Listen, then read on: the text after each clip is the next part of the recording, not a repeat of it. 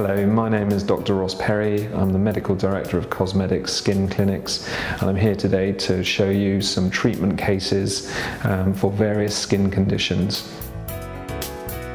How to remove facial wrinkles.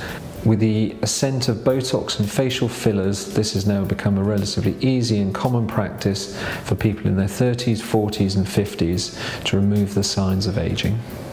We're now going to do a filler treatment for the frown area where the lines are quite deep and the Botox on its own won't be sufficient to remove the lines.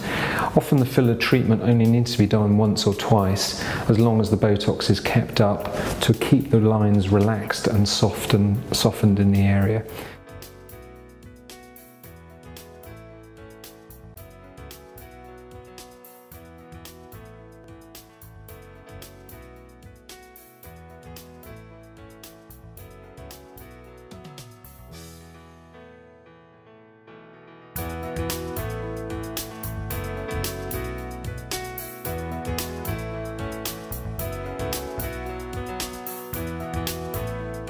We've just done a Botox and filler treatment for lines and wrinkles on the facial forehead, frown area and around the eyes.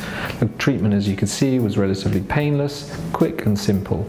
The results will last for 4 to 6 months, and as patients often say, they want a natural, enhanced, fresher looking result, which is something that is easily able to do in this setting. So using those techniques, that is the best way to get rid of lines and wrinkles.